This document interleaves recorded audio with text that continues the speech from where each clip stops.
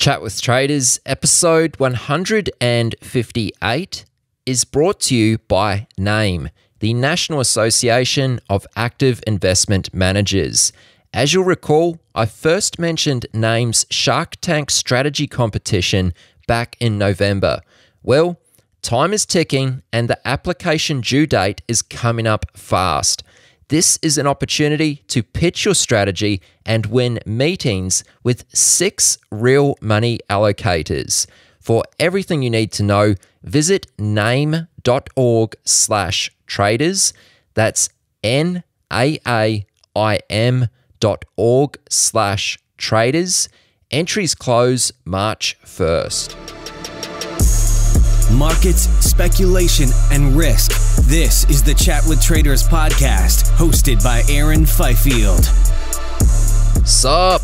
What's happening, team? Episode 158. My name is Aaron Fifield. Let's get into it. The trader who you're soon to hear from is Phil Goedeker, though some of you may know him better by his Twitter handle @OzarkTrades. Phil's been trading stocks for about 15 years. He started young, in college, made a shitload of money in a short period of time, which then afforded him the luxury of never having to work a quote-unquote real job. Admittedly, Phil will tell you luck was a major factor early on, but nonetheless, he's been abundantly successful and has continued trading full-time, but now with a strategy, with rules, and with an edge.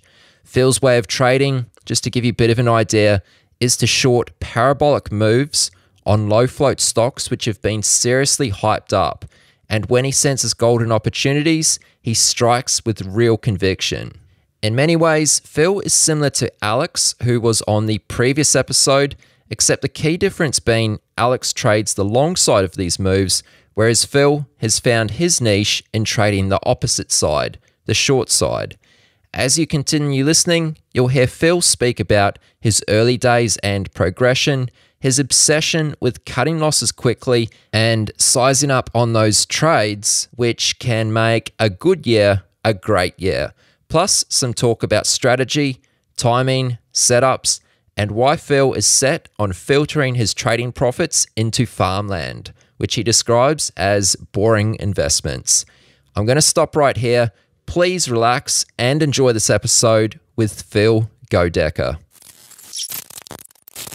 No, not a ton. Just watching, we're in the midst of earnings season, so small caps are a little slow. Just watching Kodak and traded a little RGSE this morning and LTBR I held overnight, but that's it. Overall, bit of a slower day. Okay. Do you have many earnings plays? Like, are they a big thing in the small cap world? No, not really. I really don't play earnings plays really much at all. But when you have, in the midst of earnings season, you just don't see small cap runners like you do, like we have had the last several weeks. So, it's just something that happens, during earnings season. Small caps slow down and that's kind of the way it is. So usually just kind of chill out a little bit more and take a little bit more, time off, during those times. Right. Save your energy. Right. Exactly. Like we were speaking the other day, you told me that you started trading while you were in college. How did that come about? Really I was in, high school, maybe my junior, senior year, and I was kind of looking ahead to figure out what I wanted to do, what I wanted to be. And, the only thing I knew was that, I wanted to make money. I mean, I was driven at that time. I worked, every summer. And the only thing I really knew was I wanted money. And I thought, well, what are the jobs out there that can provide that? You can be a doctor, you can be a lawyer, and those are all great, but they also come with a lot of school. And I thought, well, I don't want to wait till I'm 30s to have money, or huge student loans on top of that. So, it was coming across to me that, if you want to work for yourself or be an entrepreneur, there's real estate or there's the stock market. And, back then when I'm, 15, 16, 17 years old, whatever, I thought, well, real estate, you usually have to have money to make money. And you probably have to be a little bit older, but as far as the stock market goes, anybody can open up a brokerage account at any time. And that's when I kind of thought, then let's investigate the market a little bit. And I just started reading on it, studying on it, just different newspapers or articles, and even our local business section, in our local newspaper.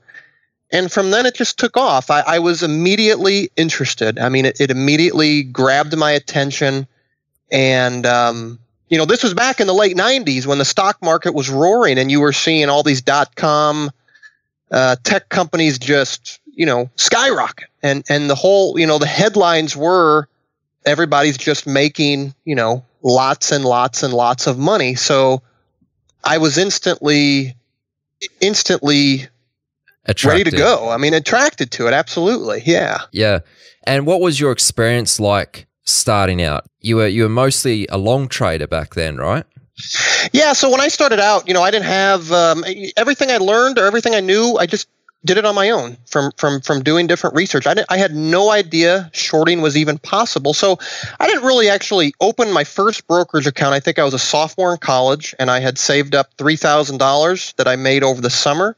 Basically that time I was a long bias trader. I was trying to, still in school. So I was swing trading, mostly trying to kind of buy breakouts and hope that I could hold them a couple days, a couple weeks, and, kind of hope for the best. And at that time, again, I was just studying everything that I could. I was studying, different chart patterns, trying to find out some patterns, trying to find out what made a good setup. My sophomore year in college, I just slowly lost that money. It was $3,000, and I slowly lost that over the course of the year. Well, the very next summer, I worked again. I worked for my dad. He has a business here in Missouri, and I worked for him over the summer, and I saved up another $3,000, and I kind of did the same my junior year. I slowly kind of lost that money, just trading long. I couldn't find any consistency, but, I was still, the losses didn't scare me at all. I was so intrigued by the market. I knew there were ways to make money and ways to make big money, and I didn't have the patience to buy and hold. I just, I was reading so many books in the Warren Buffett method of, buy good companies and never ever sell them, and I thought, well, I just can't do that. I mean, I want money and I want it, now. This is what I want to do. So, I never gave up. And then my senior year, I did the same thing. I saved up money over the summer. I had about $5,000.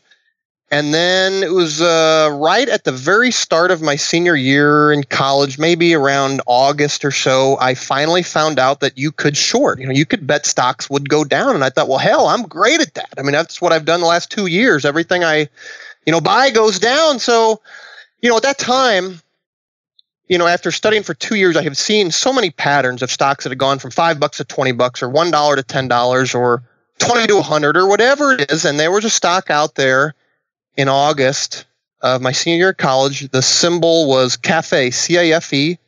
The name of the company was Host America, and I can remember it like it was yesterday. They put out a press release that they were going to do some sort of business with Walmart and some sort of partnership with Walmart. And the stock went from about $4 or $5 up to $15, and it's about a 2-3 day span. And I shorted it at 15. I shorted all I could. It wasn't much, maybe a couple thousand shares. And the very next day, the stock was halted, and it was halted for a month. And I was on Yahoo message boards, and I was reading all this stuff about, they're going to be bought out.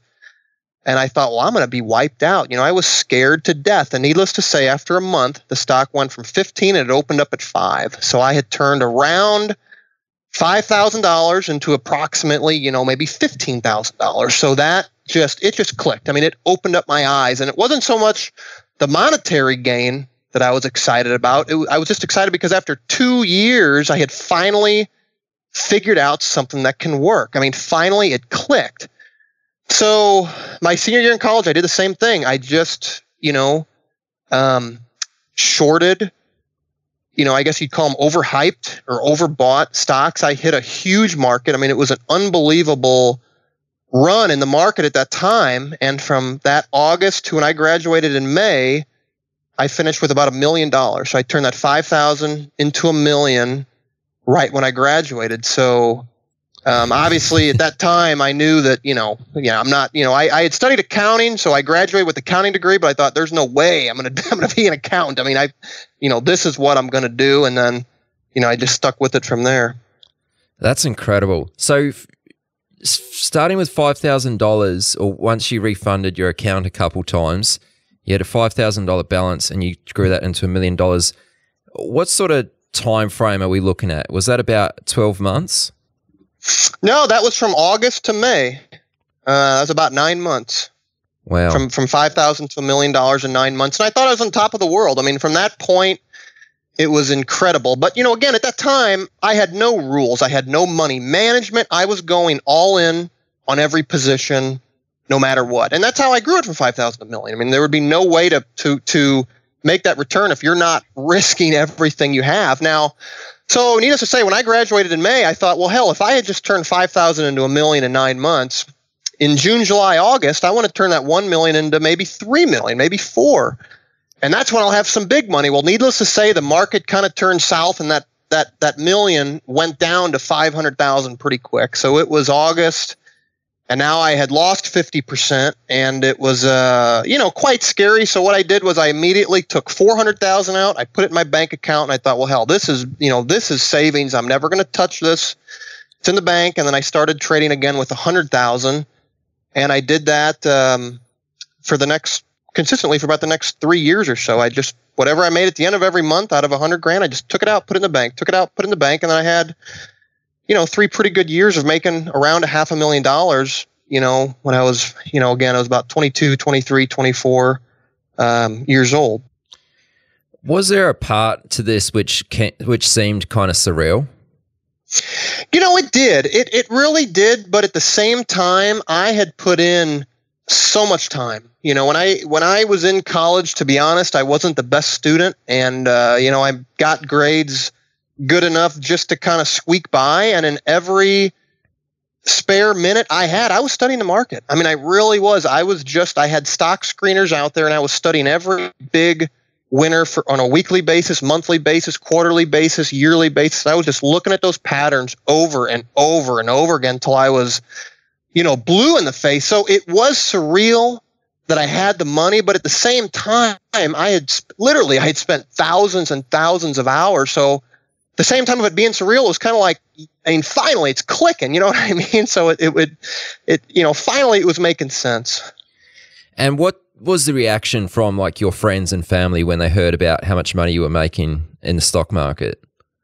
Well, to my friends, I never really disclosed it. I mean, I did have, a house before a lot of my friends did. I actually had a vacation house, and I had a Hummer back then, a Hummer H2. So they knew I was making money. My family, was kind of, they were excited, but, they didn't, I guess it was more of a surprise than excitement. And I did, trade for my parents at the time, and I still do today. So obviously they like to see their account go up a little bit as well. But I was never one to go around and say, look what I made this year. Look what I made last week. For the most part, I kind of kept it quiet, but I think everybody was kind of surprised or intrigued because, again, you'd have friends that say, oh, well, why don't you teach me what you do so I can start it next week? I got laid off. And it's like, oh man, it takes a little more than just a couple drinks to explain what you do. Yeah. So from the sounds of things, from a very early age, you were very motivated to make money, and you were kind of somewhat impatient, right? Right. Go ahead. Did this ever lead to any irrational decisions? Like when you look back on those early years, did you make some pretty crazy decisions? Oh, looking back in my early years, I made every decision you could make: good, bad, irrational, impatient.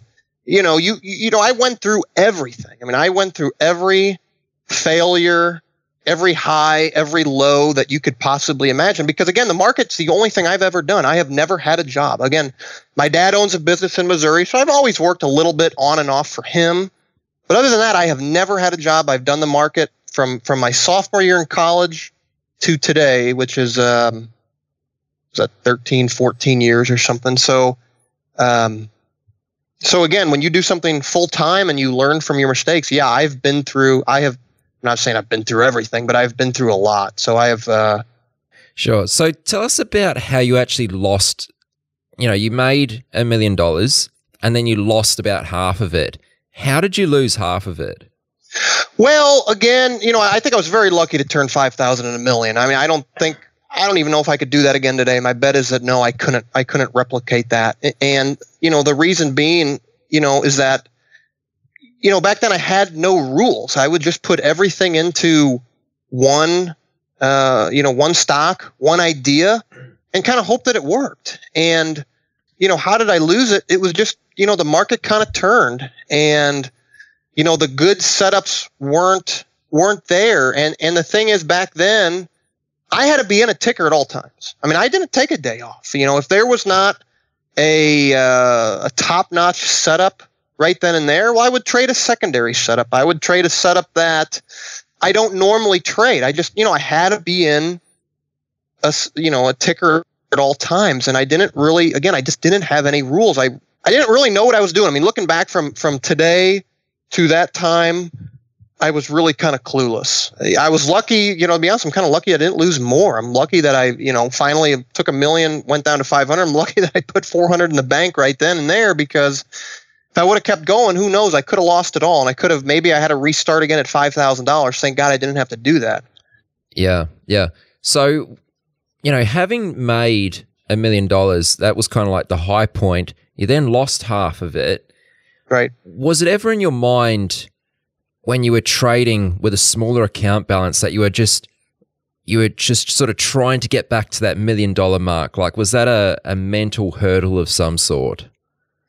No, I don't think so. It took, obviously when you take up $1 million and you go down to 500, it's mentally kind of demoralizing. It's kind of like a punch in the stomach. And then after a couple weeks, you realize, hey, I've got 400,000 in the bank and I'm only 22 years old. It's still pretty darn good. So my point then was there, hey, let's trade with $100,000 and let's see what I can make at the end of every single month. If I can make, $30,000 to $40,000 every single month, I mean, hell, I would never have been able to get a job that could even remotely come close to that. So it wasn't really about getting back to $1 million. It was about just, at the end of every month, the 30th of the month, what did I make? I mean, that was my biggest goal. Let's be positive at the end of every single month, whether it's $5,000, $10,000, $50,000. So getting back to that dollar amount, it really wasn't in my mind, back then. It was really just being positive and making sure that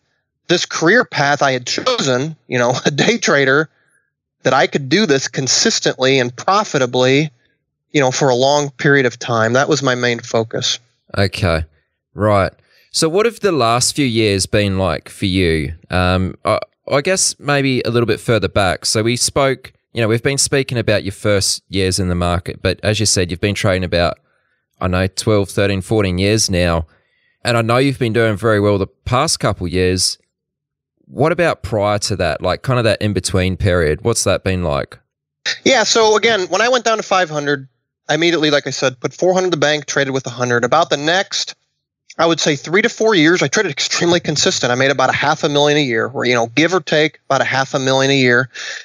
And then I was, maybe 25, 26 years old. And I said, well, again, I'm very happy with what I'm making, but, there's got to be a way to get to the next level. I mean, what do I need to do to break out of this? I don't want to call it a rut, but again, I was right about that $500,000 level. And I thought there's got to be a way to break through. So there was 1 year in there and I kind of got away from my strategy. I started to do a few other things. I got away from, I guess you'd say, from my bread and butter, and I started to go long more. I started to, swing trade more. I would trade more triple leveraged ETFs.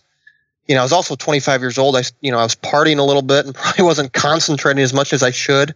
And I did have one losing year at that time. I didn't lose a ton, but I did finish the year red. And that was a big wake-up call for me. I mean, literally I slapped myself in the face and said, hey, you need to get back. Don't worry about getting better than where you've been the last few years. $500,000 is a hell of a lot of money. Get back to what you know, get back to what you're good at, and stick with it. And that's what I did, for the next 1 or 2 years I did. I stuck with it, got right back, and I was still right around that, I don't know, maybe $500,000, $600,000, $700,000 level. And then after that, I started to kind of diversify my brokers. Because again, at that time, I had still really traded, I think, with one broker. And I started to open up a few other brokerage accounts, put a few more money in, a little bit more money into my accounts.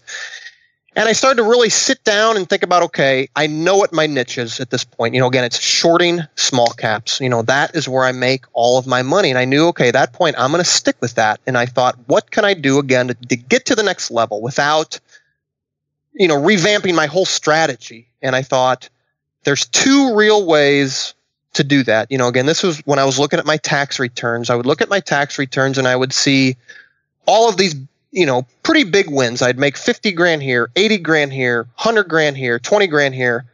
And at the same time, I would see all these big losses, lose 40 grand, lose 60 grand, lose 20 grand, lose 75,000. And I thought, well, hell, what if I just try to not even make more money, not even increase my position size, not take on any more risk? What if I just try to try my best to eliminate all of these losing trades that I have in there, all these losing setups? So again, I went back and I studied all of my trades, and I kind of learned that a lot of these losing setups, either they just weren't the top-notch setups out there, but I was still putting on, maybe full position size where I just shouldn't do that. Or I was just letting losses get a little too big. I was letting those losses grow a little bit more than I should. So, the very next year I said, well, hell, let me try to just cut my losses faster. Let me try to cut my losses faster and see what that does. And the very next year, I think I grew, maybe 50 to 75%. I did that a couple of years in a row. And then, again, at the same point, I started to increase my position size on what I would call, maybe your golden setups, your top-notch trades, whatever they were. Increase my position size comfortably, and again, that the next few years, my returns really grew, quite nicely. Okay, well, let's flesh those couple things out a little more. So you spoke about cutting losses and trading with larger size when you have a golden setup. Perhaps what might be a good thing to cover first of all, before we go more into those two things, is if you could just talk a little bit about, like, what are your golden setups? Like, what are these golden opportunities that you're looking for? Like, where do you really make most of your money, on what sort of opportunities? Yeah, there's been a couple recent ones, in late 2017. HMNY is a great example, and that was back in, I think it was October. They went from just a couple dollars a share all the way up to, I think, about $37 a share. And, something like Riot, RIOT, is a blockchain play, went from, it was actually I think a biotech company. They switched over to do blockchain, and the stock went from, sub $10 all the way up to about $46. And I consider, a lot of these moves are what I consider hype trades. There's just so much hype and, so much hype behind them that they're just bubbles. So that to me would be a golden setup, or something that I'm looking for to make, most of my money on. Okay. And you're making it only on the short side, right? Only on the short side. Yeah. I would not, I don't play those long at all. They're just too risky. So what sort of things actually drive these stocks up in the first place? Like, what's an example of, what was it? HMNY? Like, what was the catalyst behind that? HMNY. So the catalyst was MoviePass. I think they bought about a 50% stake in MoviePass, which was, some, I think for $10, $12 a month, you get unlimited movies to a theater. And, I was never a big believer in that news. I never thought it was that legitimate. I thought, okay, the stock should maybe go up, 50% off that news, not, several 100% off that news. These momentum names are tough because a lot of them are manipulated. You need to look at the press releases. You need to see why they're moving. And you also need to have a firm understanding of level 2. And a lot of these names that move, they're thinly traded. They're low floats. A lot of them trade less than 5 million shares, and they're moving because a lot of hype, I think a lot of manipulation, and, I consider them a bubble. I mean, it's kind of like some of these cryptocurrencies that you're seeing moving. I mean, they're just, there's just a lot of mania behind them, and that's how you see moves up to 500%, 1,000%, 1,500%. Really, it's just a lot of, momentum and hype. So how come the short side presents such great profit potential for you, like as opposed to playing the long side and kind of running with the hype?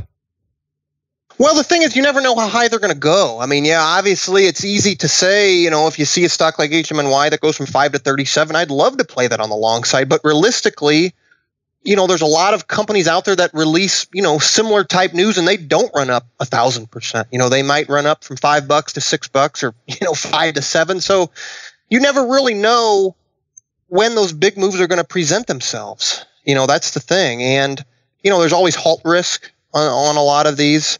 And, to me, it all goes back to where I'm profitable as a trader. Again, after trading for 5 years or 10 years or 15 years, I think everybody should know where they're profitable. I mean, if you're profitable on the long side, then you could be then go for that. Go for that strategy. I'm profitable on the short side because I would rather see something that goes from $5 to $30. Know that it's overbought. Know that it's gonna eventually crash and fade. And I'd rather. I just think the risk reward for me personally is much, much greater on the short side than the long side. Okay. And like you said just a couple of moments ago, you don't know how high these stocks are going to go. So how are you timing your short trades? Like, how do you time this?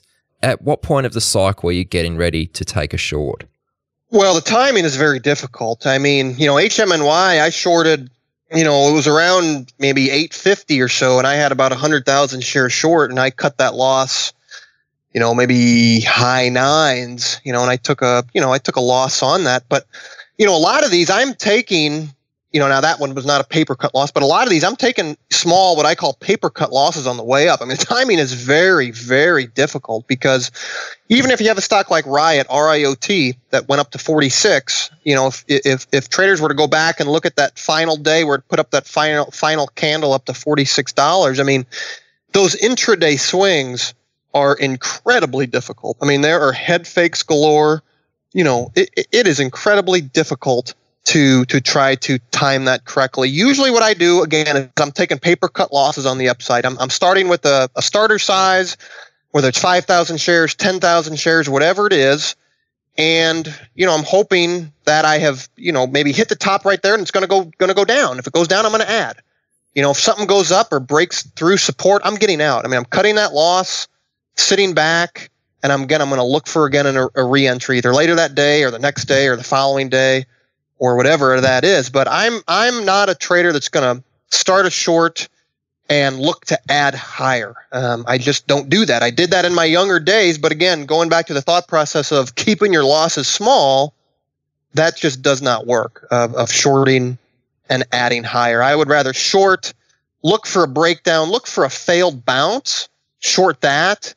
And I want to keep adding, when I'm in the money. I don't want to add against me. We've all seen a stock like Dries that was last year, that was in 2016, go from $15 up to $115. So adding to a losing position is not something that I ever really want to do.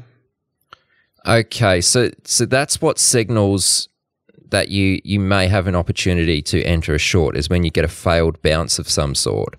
Yeah, failed bounce, just a real parabolic move. I mean, usually, a day 3 of a parabolic move is, should be hopefully a winning entry. But again, entries are tough. I mean, on these parabolic moves that are low float, that are highly manipulated, I mean, trust me, it is extremely aggravating. I mean, I have no miracle work entry. I just don't. I mean, it is extremely, extremely tough. I am usually, again, I am taking lots of small losses on these before I finally try to nail it, on the downside. But it is certainly not easy. The other thing I really pay a lot of attention to is volume. On my charts, when I'm looking at charts, the only things I really use are price and I use volume. Sometimes I do use VWAP, but you want to look at volume and also level 2 to see what's going on there. I mean, when you see a big drop on heavy volume, that's usually a key to me that, hey, this could be the end, or this could be the exit. Somebody big is getting out. That's one of the main indicators that I will look at. Okay, so let's talk about how you're actually cutting losses. So you say that you're cutting losses fairly quickly, if things don't start to move in your favor. Can you just go into that a little more? Like, at what point would you say that the trade is not going against you and you need to cut this trade? Because, we often hear, it's good to cut your losses quickly and that, but when you actually put that into action, it can be a little more difficult than it is to talk about. Sure. Yeah, well, it really comes down to the price action for that day. I mean, let's say you've had a stock that's gone from maybe $5 to $30, and you think that 30 is a good entry. You shorted at, it's up to 30, it falls to 29.70, 29.80, and you enter right there, and you have a short, it drops a little bit to 29.50. I mean, usually my point is I'm going to use kind of, I guess you could say, a resistance exit, and if 30 was the high of the day, you maybe give it a little bit more than that, but basically it's based off the chart. I mean, my trading is, I would say, 80 to 90% technical analysis and looking at the chart and reading the chart, looking at the volume, and it's based off that. And that takes, to be honest, that takes a while to figure that out. It took me a long time, and I'm still trying to, I'm not saying perfect technical analysis at all, but a lot of it is just looking at support, looking at resistance, and if it breaks, if I'm short and something breaks through resistance, and definitely if it breaks through resistance on volume, I'm just going to cut that loss. I mean, it's just as simple as that. I try my hardest not to fight anything. I don't want to get emotional. I never want to say, hey, this can't go higher. I mean, it's impossible. It can't go higher. It's so overbought. This news is BS. If something doesn't act right, it breaks that resistance, I'm just out. How many times are you willing to be wrong on a particular move? Well, I've never given up on a move. I mean, never. I mean, I have never been really with a stock and said, well, it's just going up too much. I'm not gonna, I'm just gonna completely take it off my radar. Now, going back to like HM&Y, I originally shorted that, like I said, in the 8s. I cut it in the high 9s, and it took, I'm just going off memory here, but it probably took 2 or 3 weeks for it to get back into the 30s, where I finally reshorted it. So there are times where, I will get out. It'll take, several more weeks for maybe the pattern to complete itself before I will get back in. But rarely is there a time out there where I just, I'll never just give up. But, sometimes you just have to be patient for the entire move to, happen before you get back in it, before the timing is right, I should say. This episode of Chat with Traders is backed by Robinhood. No doubt many of you already know about Robinhood, but if not, Robinhood is an investing app that lets you buy and sell stocks and options for free. Yeah, Robinhood doesn't charge any commissions. You can now hold on to all of your trading profits. Plus, there is no account minimum deposit, meaning you can start investing at any level. And on top of this, the Robinhood app is really intuitive. The simple design makes it easy for anyone to understand and easy to place trades. But here's the really cool part. Robinhood is giving listeners of Chat with Traders podcast a free stock like Apple, Ford, or Sprint to help you build your portfolio. Sign up at traders.robinhood.com. Again, you can sign up at traders.robinhood.com. This episode is also brought to you by the Venetian Las Vegas. The Venetian, of course, features all-suite accommodation in the heart of the Las Vegas Strip. While it's world-renowned as a truly iconic hotel and casino with a stunning 5-acre pool and garden deck, 4 theaters and such, it's also home to 160 retail shops within the Grand Canal Shops, showcasing the likes of Barney's New York, Louis Vuitton, etc. The Venetian is also home to restaurants of celebrated chefs, one of them being the cake boss, Buddy Valastro. Plus, the Venetian has plenty to offer you in terms of entertainment, with Baz, a musical mashup, Human Nature Jukebox, if that's what you're into, and classic rock residencies. For more information, visit Venetian.com. The Venetian Las Vegas, where you can come as you are.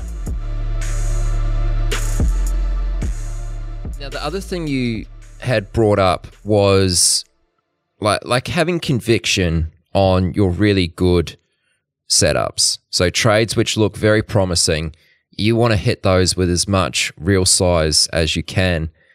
I'd like to hear a bit more about how you think about this type of thing, because, you know, what signals to you that this particular trade might be better than these last few trades? Like, yeah, let's hear a little more about that. So I guess it all goes back to finding your niche as a trader. I'm not trying to get sidetracked here, but I think, you know, the great thing about being a trader, the great thing about trading is that you can make money doing so many different things, going long, going short, you know, day trading, swing trading, you know, trading options, trading stocks. So I think it's so important that we find our niche. You know, we find what we're good at. We don't have to be good at everything. You know, we can just be good at one thing, and, you know, we can make a ton of money just being good at one thing. So on the short side, or for me, finding that one thing is a parabolic setup. And again, what is a parabolic setup? Well, it's something that moves, you know, I'm going to say, you know, usually it's several hundred, maybe 1,000% on news that is just, you know, that it just doesn't justify it. So, you know, again, after trading for several years, this is something that, you know, is probably not for a beginner, but after trading for several years or hitting, you know, again, no matter what your strategy is, you should see setups out there that you can know, okay, 9 out of 10 times I'm going to be profitable on this setup, or 95% of the time I'm going to be profitable on the setup. So obviously the risk reward is such in your favor on those setups. Why would you not want to put as much money as you can behind that trade? I mean, it's just simple.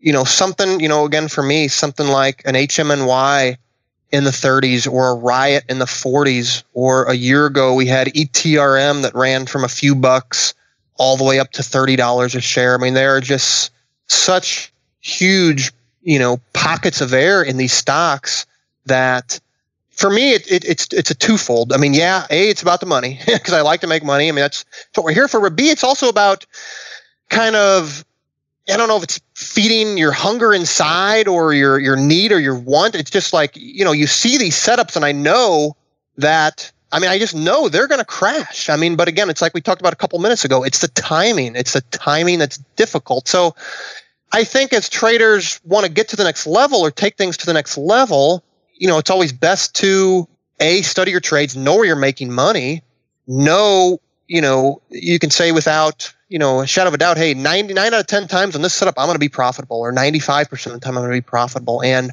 if you have odds like that, you know, you don't see odds like that in the stock market all the time, right? I mean, but if you have odds like that, why would you not want to put as much money as you can behind that trade? I mean, obviously with a tight stop loss, like we've mentioned, but, you know, when I see those setups out there, it's hard for me even to sleep at night. I mean, I'm so excited. I'm up very early in the morning, ready to try to hit those moves, because again, they don't happen all the time. I mean, these setups are not something that's going to happen every day. You might have them 3 times a year, 4 times a year, 5 times a year, 6 times a year, whatever it is. But even for me, you know, at this point in my trading career, when I go back at the end of every single year and I look at all of my wins and all of my losses, these, you know, Riots, RIOT, and HMNY, and maybe XNET, you know, these type of moves are going to make me, you know, they're going to account for maybe, you know, 75 to 80% of my income. So I know that this is where I'm going to make the big money. For me personally, the big money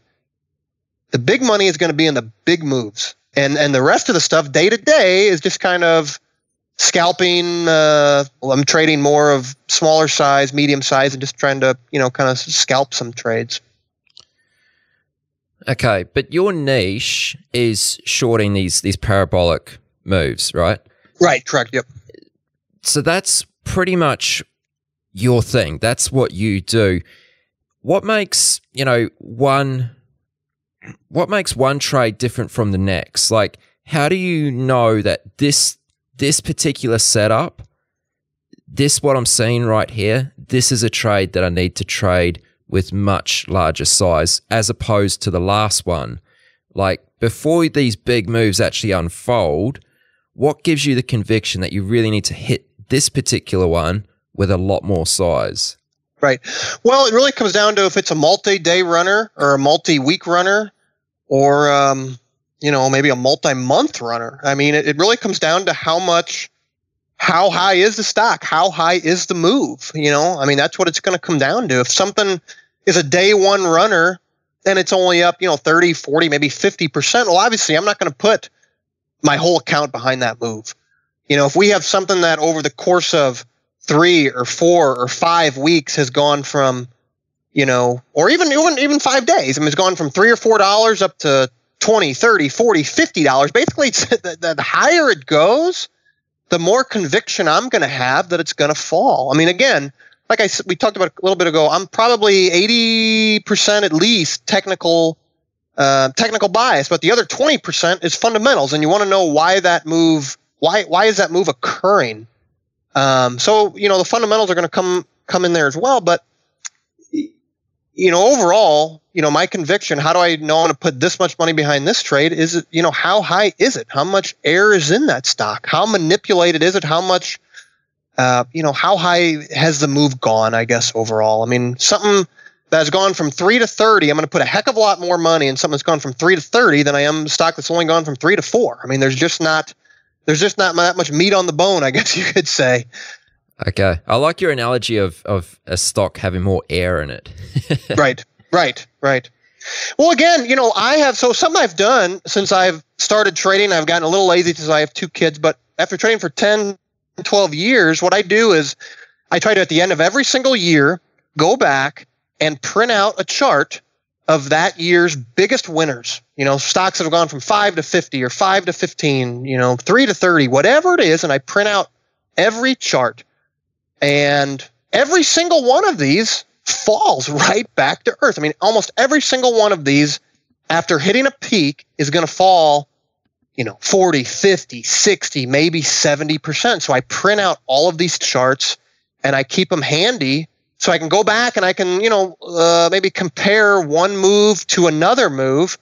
And I call them pockets of air because I honestly, I don't remember one of these ever really holding up long term. I mean, they're all gonna crack, and that's what I'm looking for. Some of them hold up longer than others. Some of them go a lot further than others, like we talked about dries, going from 5 to 115. But at the end of the day, every one of these low float, I call them hype trades. Most of them are manipulated. They're just momentum plays. I mean, literally, I cannot remember one that has not crashed. So yeah, I do. I call them. They just have pockets of air in there that it's like a balloon just waiting for a needle to prick it. And once it happens, it's like bam. I mean, they fall, so hard, so fast that again, that's what keeps me in the game. Just looking for that next move, that next setup. So when you get a good entry on a trade and it starts to move in your favor, are you adding size as it breaks down? Yeah, usually I am. I mean, that's when I'll, again, I like to be in the money when I'm adding. I mean, now again, I don't want to chase. I mean, if I try to do whatever I can not to chase as much as possible, but on these thinly traded momentum stocks, from what we've seen is that when it's the end, it can end pretty darn fast, and you can have some downside pretty quick, pretty fast. So yeah, usually it's on the downside that I'm getting in and I'm slamming that bid and I'm, adding size to it. Okay. And what about holding positions overnight? Can you add a bit of color to that? Again, it comes down to, how overbought the stock is that I'm trading. Something that's a multi-week runner, I'm going to hold that overnight, sometimes for weeks on end. I mean, I might hold it 2 weeks. I might hold it 3 weeks. Are you ever worried about overnight risk? Like, is that something you try to mitigate at all? Yeah, I mean, it is. It depends what I'm trading. I mean, usually if I'm trading something garbage, the only overnight risk you're going to have is a PR. And you do want to know, it all depends on the setup. I mean, every setup is different. If I have something like Riot or HMNY or, ETRM a year ago, or, there's so many others.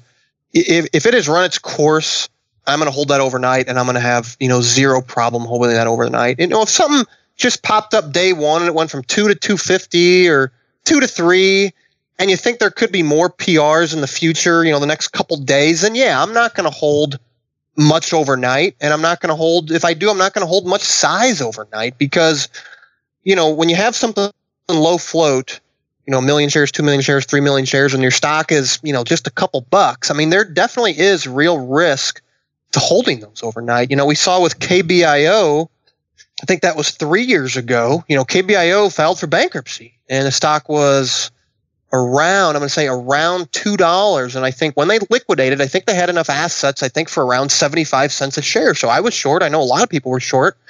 And I was short, decent size, because the float at that time, again, it's about 3 years ago, I think it was about 3 million shares.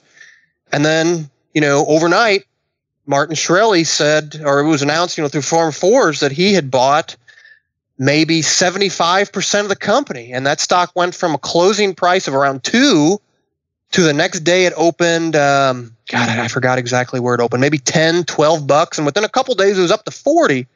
So, you definitely need to, be very cautious holding these overnight. And, you need to know, the real story behind them.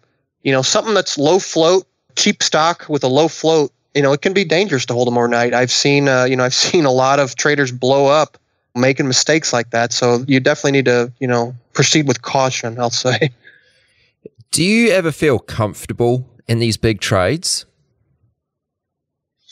Do I ever feel comfortable? Oh, I would say, and again, it's waiting for the backside of the move. I mean, that's the most difficult thing out there, is waiting for the backside. Again, it's the same thing as we talked about a few minutes ago, is timing it right. When do you time these shorts, and when do you get in with size? It's the backside. I mean, that's when you want to do it. So when a move has hit the backside, I would say, the upward move is done. It's hit its exhaustion. It's coming down. It's the backside of the move. Rarely then do I get nervous. I mean, usually then it's, you're breathing a sigh of relief. You're saying, yeah, I'm going to nail this. I mean, you're, pretty excited. So on the backside of the move, I'm rarely uncomfortable with my trading. The only time I'm uncomfortable is if I don't have enough size on. If I didn't get enough shares and I can't locate shares anywhere, then I'm almost angry. I want to add more size to these, but I try to have enough caution out there that I don't play too much size on the front side of a move ever. I'm really waiting for the backside. I'm waiting for the downside, the backside, whatever you want to call it. And then once that happens, I'm good. I'm feeling good, and I'm, know that the move, should be over at that point. This might be a little bit of a silly question, but I'm curious to hear what you say anyway. Trading the size that you are trading, when you get these golden opportunities, and your experience, your knowledge of, level 2, the order book, and because these stocks that you're trading are low floats, are you ever able to kind of bully the price a little bit? Well, you mean, do I ever try to manipulate it, or do my orders just move it, is what you're saying? Well, I wasn't going to use the word manipulate, but yeah.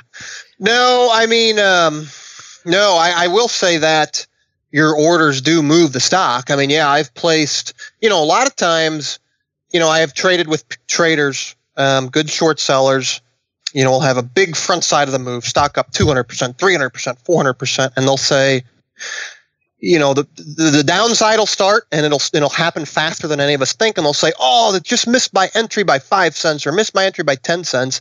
And I say, well, shit, it didn't miss my entry because I slammed the bid. I mean, I slam it over and over and over again, and I have no problems taking liquidity. And yeah, on something low float, if I'm slamming the bid, I will you'll definitely see that. I mean, you'll definitely see on something low float that I'm moving the stock. I mean, there's no doubt about that. Do I ever get in and try to play games on level 2? No. I mean, I've probably, I've placed a few orders in my time, and, yeah, I don't really mess around with that too much. Okay. So I think you may have mentioned this a little earlier, but this going really big on certain trades as opposed to other trades when you think that you have a golden setup, a golden opportunity, would you advise that this is something for slightly more experienced traders? Like, it's not really something you should be doing if this is your first year of trading. Is that a fair statement? Well, yeah, and I think in your first year of trading, I don't know that you're going to know what your golden setups are. Again, because, I'm a firm believer in the market that, the market's difficult, right? I mean, 90 to 95% of traders fail. And, I think, why do they fail? They fail because they lose money. I mean, they lose too much money. They don't fail because they don't make money, but, they fail because they lose money. And, they fail because maybe they don't have their niche. Maybe they follow people on Twitter that tweet, all these new ideas every 30 seconds, long and short and swing trade and day trade and a buyout opportunity or whatever it is. And, I think if you're especially in your first year or you're just starting out in a couple of years, I would say, number one, find your niche, find what you're good at and then try to perfect that. Now, after you've perfected that, maybe you can try to move on to something else. But, yeah, I would say it's going to be very hard to, add to your top setups until you at least know what they are. And then after you know what they are, I would say you can definitely add to them, but do it with appropriate size. So if you're used to putting on maybe $50,000 positions, and you have a top setup, well, maybe put on a $60,000 or $70,000 position. Don't just go from 50,000 position to a $500,000 position or whatever it is. Add accordingly. Increase your size maybe 10 to 15%. If those work, and you're still making money consistently on these top setups, we'll increase to 25%, 30%, 50%, whatever it is. Take it slow, take it in stages. And then go from there. Yeah. And just going back to another thing you said earlier on, multiple brokers. Can you just shine a little light on why you are trading through multiple brokers? Like, why do you have all these various accounts? Sure. Yeah, I trade with probably 7-8 brokers. I mean, for a couple of reasons. It depends, I guess, whether you're a long bias trader or short biased. If you're a long bias trader, I don't really know that I see a reason to have more than one broker. I mean, for ease of use and ease of purpose. Now, a short seller is a lot different. Number one, your broker has to have the shares. And the stuff that I'm trading, the low floats that I'm trading, well, a lot of brokers don't have them. I mean, so the more brokers you have, the more the increased the amount of chances that you're going to get those shares. I mean, that's the main reason right there. The second reason is one broker might have something easy to borrow. And if one broker has it easy to borrow, they don't have to pay for locates. Different brokers will also charge different fees to either locate these stocks or to hold these stocks short overnight. So having multiple brokers on the short side is really, like I said, two-faceted. Number one, to try to get that locate. And number two, try to decrease your fees, because as a short seller, something you have to think about are fees. I mean, short locate fees are extremely high. Short interest is extremely high. And these overnight charges are, they're going to take at least 10, 15, maybe more percent of your trading profits. Yeah. And I guess maybe if you want to throw in a third reason, it probably mitigates your risk a little bit as well, in case one broker, touch wood, goes down. Right. Sure. All your capital's not tied up. Well, and it also, again, like you said, mitigates your risk for that reason or for another reason in case you get a margin call. I had an instance where I was actually long GBTC, which is it's a Bitcoin ETF about several weeks ago, and it dipped down to 1,100. And one of my brokers that I went long in, I had no idea it wasn't marginable. So the next day I had a monster margin call. So that broker was down for the day, and I had a wire in from another broker. So yeah, I would always advise having, even if you're long biased, having two brokers never going to hurt you. But if you're short biased, yeah, I would say, the more brokers you can have, the better. If you're just getting started out, it's not really wise to do that because you may not have the funds for it. But once you get a little more advanced, it helped my trading dramatically, to have more brokers than fewer. Okay. Yeah, cool. So I was reading through your 2017 review, and there was an interesting comment you made towards the end where you spoke about some of the things you do with your trading profits outside of the market. So can you tell us a little bit about what some of those things are and your thoughts around that? Yeah. So again, being that I've traded for 13, 14 years, I've been around several other good traders that have blown up. I mean, several traders that have traded 5 years or 10 years or 15 years and one mistake or two mistakes and they're gone. That's the thing about trading is you never know that one instance or two instances or whatever it is where you could just blow up. You could make a couple mistakes like dries or KBIO or whatever it is, and you just get stubborn and you're done. So, I think it's so great to have a backup plan. I mean, have a backup plan, have money elsewhere. And it doesn't really matter where it is. I mean, it doesn't matter whether it's in the bank. It doesn't matter whether it's in CDs. It doesn't matter whether you invest in real estate. I mean, I choose to, obviously, I do have a 401k. My wife and I both do. So we max that out every single year. And then I started, just buying land in Missouri, farmland in Missouri. That is, to be honest, it's a very boring investment. I mean, you probably couldn't get more boring than just buying farmland. But over the last 100 years or so, in the Midwest, land is appreciated at least around 4 to 5% a year, and then we get, cash rent. We rent that out to farmers, and we make another 5 to 6% a year. And the reason that I chose farmland, obviously I try to keep money in the bank, and I try to put money away in the bank every single month, every single quarter, whatever it is. But when that money is accessible to me, I always find something else to put it in. I always find something that's high risk. I mean, even though I've been trading the market, I've had success, it's still very high risk. I mean, at the end of the day, it's very high risk. So I like to get that money almost out of my hands, pay for land, and then I can't touch it. I mean, that money is there. It's safe. It's not going anywhere. It's extremely boring, yes, but it's almost, the exact opposite of what I do on a daily basis, which is, again, it's just very risky. So, again, as traders, the longer we trade and the older we get, I think the less, maybe I don't say the less able we would be able to go get another job, but I couldn't imagine what would happen to me if I blew up tomorrow and I have to go get a job again. I've never had a job. I've never done anything outside of maybe work for my family's business a little bit and then trade. So that's why it makes me sleep better at night knowing that, one day, I mean, obviously I think, well, maybe I'll retire one day, even though I love the markets, but whether you retire or whether you blow up or whether you just want some time off, no matter what it is, you have another avenue out there, another revenue stream out there to support you if you need it. Yeah, I think that's a smart move for sure. I'm just curious why you gravitated towards farmland as opposed to, more traditional forms of real estate like buying rental properties and that sort of thing.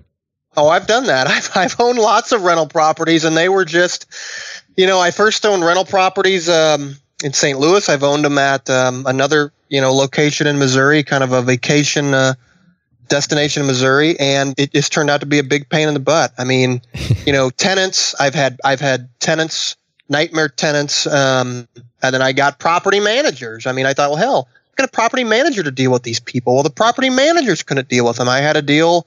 I found out that instead of managing the tenants, I was managing the property managers, and I was having to talk to them on a daily basis, whether they had dogs, whether they were partying, whether they weren't paying their rent on time, whether they were trashing the place. I mean, and then I had to repair the roof, had to fix the HV. I mean, at the end of the day, I wanted a side investment that didn't take away my time or efforts from the market. I mean, at the end of the day, my market is my main focus. My market will always be the main focus. So I wanted this investment to be something that A, I couldn't touch, was just completely safe and I couldn't touch the money, but B, it didn't take up time. I mean, it didn't take up time or energy or focus. And that's why, the returns for farmland, yeah, they probably are a little bit lower than I could get elsewhere, but they also take up, I mean, they are literally zero stress, zero time, and zero maintenance. I mean, it's just a raw piece of land that a farmer, farms at every year. You couldn't ask for anything easier or lower maintenance than that. Yeah. No, that's a great point you make, actually, being very mindful about where your time has been spent, because Right. If you're starting to manage people and that sort of thing, it can be a great distraction, right? Yeah. I mean, again, I knew, when I had, owned apartment buildings, I owned, several buildings and several condos that were rentals. And, it's fun knowing that you own these. But at the end of the day, if it's taken away from your main revenue stream, I thought, well, why the hell am I doing this? I mean, I'm not in this to be a real estate investor. I mean, I'm a day trader and I just want something on the side. Well, it was kind of to the point where I'm getting phone calls during market hours. And I thought, well, hell, this is taken away from my main gig. That's not what I wanted. And that's why I sold all those and I looked for something different. Yeah. Well, Phil, I have to say it's been a real pleasure to have you on the podcast, and I'm very grateful that you agreed to do this. So I just want to say thank you very much. Sure. I appreciate you having me on, and I hope, I hope that I can, help some people out there. I hope my interview helps some people make some money. I have no doubt. Now, if someone wants to find out a little more about you, I know you don't have a great presence online besides Twitter. What is your Twitter handle? Ozark Trades. Okay, and that is spelled Ozark Trades, correct? Trades, yep, that's correct, yep. Cool. All right, Phil, once again, got to say thank you very much for doing this. I appreciate it. Yep, appreciate it, Aaron. Thank you, sir. You've reached the end of this episode of Chat with Traders, but rest assured there are more episodes loaded with real market insight and zero hype on the way soon. So to stay updated with each great new release, subscribe to the podcast in iTunes, and we'd love it if you'd leave a rating and review. We'll catch you next time on Chat with Traders.